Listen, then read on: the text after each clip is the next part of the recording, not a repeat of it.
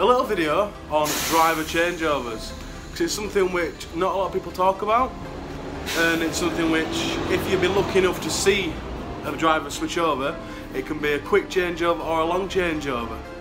The first thing I like to do is adjust my seat to make sure I'm comfy. I like to sit quite low down to the floor, log onto the machine, and usually I can do these together, so it doesn't take that much time.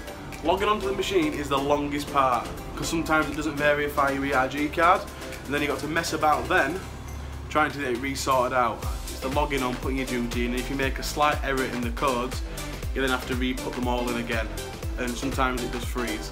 And having a frozen machine is the absolute worst. I like to get people boarded on straight away, quick as I can, and then rapid as we can go. Every driver changes over differently to the last, but the first thing you need to do is have a quick walk up and down your bus to make sure there's no items or anything left on the bus by any passengers. So just a little walk down, picking things up as I'm walking along, and making sure it's tidy, picking metros up, popping them back in the bay, and having a quick little look for defects on the way down, because there might be something new on the bus, might be some new graffiti which I need to report, and it may need to get taken off before it's back out in service. So the metro just goes straight back into there for somebody else to read. Well, then the next important thing are these, your mirrors. So you're sat differently in the cab to the last driver, so you may need to adjust your mirrors higher or lower to see down the sides of the bus. That is so you can see how close you are to cars, what's behind you, and any passengers on this side if they run into the bus, you can see them as well.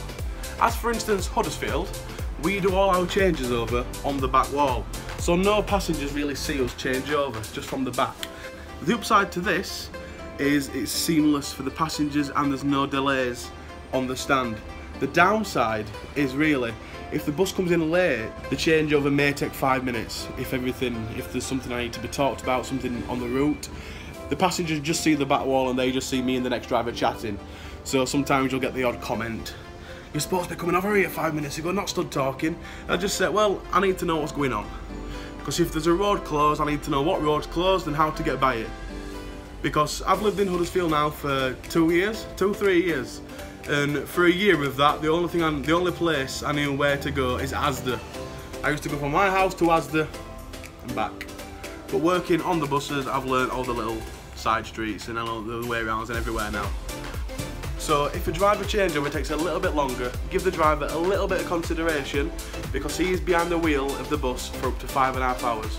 So the first thing I like to do is get comfy and get ready for my stint of driving. Just another little video, and I hope you enjoy it. If you've not already subscribed, please do. Just get them numbers built up, like and share, and as well, pop in comments, look at my Facebook page, give us a like on that, and a message if they really want. And as well, look in the bottom section for the latest TwoShauns video, which will be up soon. Thank you, bye bye.